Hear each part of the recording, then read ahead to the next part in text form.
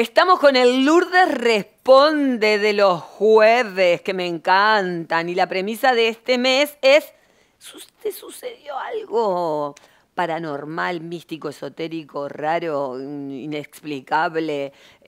No sé qué cosa, ¿me entendés? Que a todos en algún momento sucedió algo, decimos, che, pero ¿esto qué es? ¿No? Recibimos muchos mensajes, muchos mensajes. Algunos son muy largos. Hay dos mensajes tan preciosos, pero son más de 3 minutos de mensaje. Y lo que yo te pido es que sea un mensajito, yo qué sé, un minuto, un minuto. Ahí está, máximo 1 minuto 15. Pero bueno, hemos recibido muchos, muchos, muchos. Y de esos muchos, que hay gente que también pide que no los pasemos. Entonces, pero me quedé con todas esas inquietudes, y hay muchas inquietudes de las que recibimos, que también las vamos a trasladar a la producción. Bueno, comparte, la multi es producción de Bien con Lourdes y del súper éxito de Zona Desconocida. O sea que el equipo detrás de cámara son los genios que hacen también, bueno, junto a Henry, por supuesto, Zona Desconocida. Entonces, bueno, van a tener, como vieron, como que hay cosas que me pueden mandar a mí que después pueden aparecer en Zona Desconocida los domingos a las 5 de la tarde. Es así. Y vienen primeros, ¿eh? Vienen primeros, felicitaciones, ¿eh? O sea, vienen batiendo un récord de los domingos a la tarde, son los elegidos de la gente. O sea que estamos muy, muy, muy felices que les esté sucediendo eso. Y eso es gracias a ustedes que están ahí. Entonces hay muchas cosas que me mandaron que las voy a trasladar así a la producción, porque hay temas que verdaderamente yo no manejo, pero como les había comentado, se los puedo trasladar a Henry para que los domingos en Zona Desconocida tengan un abordaje esos temas que son bastante inquietantes y que, bueno, que son, por supuesto, muy, muy, muy interesantes. Y que dentro de no tanto tiempo también vamos a tener, no quiero contar nada, pero bueno, continuemos. Vamos a seguir con esto. Mandas un mensaje por WhatsApp, un video por WhatsApp al 094-506-731 y yo te lo respondo en este lugar. Pero ahora vamos a escuchar el primer y ver el primero. Buen día, Lourdes, ¿cómo estás? Mi nombre es Natalia Rodríguez, yo soy de Géminis, cumplo el 6 del 6 del 83, o sea, esa es la fecha de nacimiento. Quisiera saber cómo Géminis va a terminar este año. Y nada, y siento como en mi casa a veces como es el lugar donde me tengo que relajar y eso, y siento una presión de cansancio, de agotamiento, pero cuando salgo para afuera así, como que siento una paz, tranquilidad. ¿Será que tengo que limpiar con algo en mi casa o algo? ¿O algún consejo que me des, Lourdes? Muchas gracias, siempre te escucho de mañana y de tarde. Gracias. Bueno, Natalia de Géminis, primer consejo y primera cosa, vos me preguntás por el resto del año y te digo que el resto del año va a ser lo mismo que los primeros 5 meses del próximo año. Géminis está pasando el momento más difícil, creo que es el momento más difícil porque es la combinación de dos planetas como Júpiter y como Saturno que se han combinado para que Géminis esté atravesando pruebas que realmente le resultan súper difíciles. Entonces, es esperable que Géminis no se sienta tan bien, ¿no? Que tengan de repente problemas en los huesos, que tengan problemas con la familia, que tengan problemas con la autoridad, que tengan problemas con la pareja, o sea, o que los tengan todos juntos o que tengan mucho de uno. O sea, es un momento donde todo lo que sucede parece que estuvieras como dentro de un campo minado. Entonces, eso tiene mucho que ver la sensación de estar en tu casa y de pensar si hay que hacer una limpieza o no. Yo creo que estamos en un periodo donde todos tendríamos que sí o sí hacer limpiezas. Por eso tenemos proyectado para los primeros días de diciembre hacer una limpieza, para aprender a hacer nosotros mismos una limpieza. Primero que nada, y aprovecho tu pregunta para decir que no hay dinero que pague una limpieza del hogar que no lo puedas hacer tú.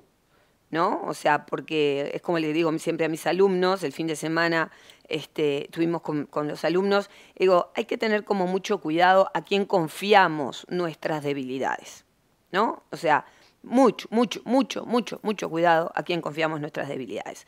Nadie mejor que vos puede querer que tu hogar esté bien. Entonces, sos vos mismo, vos misma, la que puede hacer en tu casa que tu casa esté mejor. Por supuesto que te van a decir que no, por supuesto que te van a decir que cuidado porque te vas a agarrar esto o que te vas a agarrar el otro. Lávate las manos, haceme caso. Primera cosa es ubicar cuál es el lugar en el que te sentís mal. Si es por una persona que está contigo o si es el espacio. El espacio se va cargando de energías que tienen que ver con nuestros propios pensamientos, con nuestras propias ideas, con nuestras maneras de ser. Entonces, te voy a pedir que hagas como una revisión de tus pensamientos, de tus ideas, de lo que venía pasando, de lo que venía sucediendo, si estuviste triste, si hubo una discusión, si alguien estuvo enfermo. Todo eso es importante. Pero hablas también que cuando salís fuera, la cosa cambia. Entonces, la más simple, una de las limpiezas más simples que hay, y es que muy efectiva, es simplemente con un bols con agua. Un bols de vidrio o cerámica, al que le vas a poner agua. Ahí adentro vas a poner un poquito de sal y un poquito de algo, una piedrita negra, un pedacito de ceniza, algo que sea negro. Una cintita negra, algo que sea negro. Y vas a visualizar en eso negro que estás poniendo adentro del agua que va a ser un imán de todo lo negativo que hay en tu casa. ¿Tá? Entonces vas a tener un bols, agua, sal gruesa y un objeto que sea negro, que puede ser, ya te dije, una obsidiana, puede ser una piedrita negra, un pedacito de ceniza, lo que sea. Una cinta. Lo negro es un imán para todo lo negativo que está en la casa. Vas a pasear por la casa con ese bols, no vela, no nada, nada, solamente esto en tus manos, y vas a recorrer en sentido antihorario toda la casa, dando tu frase de poder. ¿Cuál es tu frase de poder? La mía es el Padre Nuestro y el Ave María. Es la mía. Pero vos podés armarte cualquier otra. Y vas a pasear todo por todos lados, y vas a empezar a sentir cómo el agua empieza a pesar cada vez más, porque se empieza a cargar de todo lo negativo que hay. Te vas a detener, vas a ir para arriba, para abajo, vas a pasear con todo ese bols por todos lados. Una vez que terminás de recorrer toda la casa, vas a salir nuevamente por la puerta de entrada y esa agua que estás teniendo ahí la vas a tirar lejos. Puede ser, decís, pues no la puedo tirar en la vereda. No, podés agarrar y ponerla dentro de un bidón de las de agua, ¿viste? Y vas y esa agua la tirás, no sé, en la playa. No tirás el bidón en la playa. Tirás el agua en el bidón. Tirás el agua en la alcantarilla, en la esquina, en la boca tormenta de la esquina. La vas a sacar lejos de tu casa y vas a tirar el agua, no el bidón. El bidón te lo volvés a traer para tu casa y lo tirás en la volqueta. Pero el agua sí la vas a dejar en una corriente de agua, que la más fácil es la alcantarilla de la esquina, para que se lleve todo. Una vez que hiciste eso, regresás a tu casa, abrís todas las ventanas, dejás que entre el sol, que entre el aire, que el viento acaricie todas las habitaciones y vas a poner perfume o flores. De esa manera vas a poder limpiar esto y vas a tener contacto con el florecimiento y la alegría permanente. Además, vas a tratar de pensar que todo en tu casa es felicidad, armonía, bienestar y prosperidad. Soy próspera, soy feliz, estoy alegre, estoy radiante, aunque te sientas horrible, aunque te sientas mal. Vos decí la afirmación y repetila. En todo caso, te pones un recordatorio para repetir continuamente lo que tenés que hacer. Espero que te sirva lo que te dije y bueno, y vamos, y les sirva a todos, porque creo que esto les sirve a todos, y vamos a escuchar el próximo mensaje. Hola Lourdes, ¿cómo estás? Nada, contarte la historia que pedís. A nosotros nos pasó, yo tengo un hijo que ahora tiene unos 30 años y cuando él tenía unos 13, 14 años, nosotros teníamos un súper y vivíamos ahí y escuchábamos ruidos de continuo, pero bueno, no hacíamos caso y hasta que un día, una noche, bueno, como todo adolescente, quería salir y bueno, empezamos, viste, con esas peleas normales que tienen madre e hijo, cuando, bueno, se ponen caprichosos, que salen, que no salen, y cuando quisimos ver, empezaron a abrirse los cajones de la cocina donde nosotros teníamos las cosas para el súper, digamos. Se abrían y se cerraban, se nos empezaron a caer de las estanterías las fundas de los papel higiénicos, se nos apagaron las luces y cuando nos quedamos callados, nada, es como que vimos una luz, como ahí en la parte de la escalera donde nosotros teníamos los dormitorios, que subíamos ahí por esa escalera y nada, dejamos de pelear y como que todo volvió a la normalidad.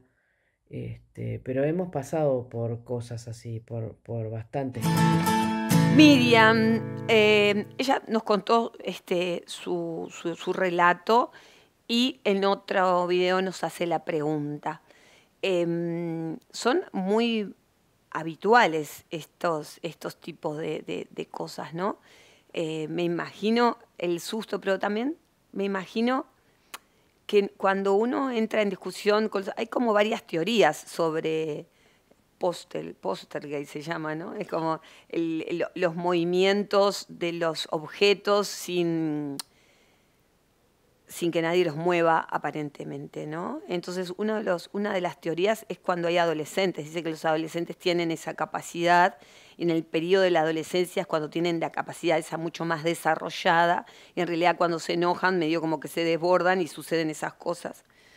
Pero también vos hablas de una luz, o sea que también puede haber sido de repente algún desencarnado, ¿no? Alguna, no sé, alguna abuela, alguna tía, alguien que ya no está en este plano material y bueno, y no quería que ustedes discutieran y eso fue como una, ¿no? Como una advertencia de la paz, de la armonía que tiene que haber. Pero también eso habla mucho de la apertura que uno puede tener de ver o sentir o percibir las cosas que suceden a nuestro alrededor. No soy experta en el tema, ni mucho menos, pero bueno, es como, está bueno, Miriam, tu relato está divino, la producción lo tiene, o sea que también estas preguntas que estamos teniendo estos días, este mes de noviembre, vienen muy bien también para que Zona Desconocida les responda a través de los diferentes invitados y los diferentes profesionales esas situaciones que todos en algún momento atravesamos y que los domingos a la tarde tengan esa posibilidad de ustedes ver estas cosas. Vamos por salud, dinero y amor, que bueno, las tres juntitas acá. La emperatriz habla de un momento de prosperidad y desarrollo, algo que está bueno. Si habláramos de salud, la emperatriz tiene que ver con los órganos femeninos, o sea que no hablo de enfermedad, sino digo, esto está relacionado con este lugar, también con los riñones. El 6 de copas habla hay como un retorno de un amor, hay la posibilidad de que te reencuentres con alguien o que te vuelvas a enamorar. Y el 2 de varas habla de que hay en este momento una limitante que no te permite avanzar. Está todo para que vos des un paso adelante y vayas por lo que querés. Mi idea, Miriam, es decirte que nada te detenga porque todo está perfecto. Las dos cartas primeras son maravillosas, pero la oposición, que es el 2 de varas, dice que todavía hay mucho miedo en vos para vivir en plenitud. O sea que animate, saltá, lanzate para que todo lo bueno suceda en tu vida y realmente puedas estar contenta y feliz para ir para adelante. Bueno, me encantó, les agradezco a todos los mensajes que estamos recibiendo y sepan que su relato lo compartimos y sí, bueno, va a haber otros que van a pasar directamente a la producción de Zona Desconocida que está este domingo a las 17 horas. Bueno, continuamos.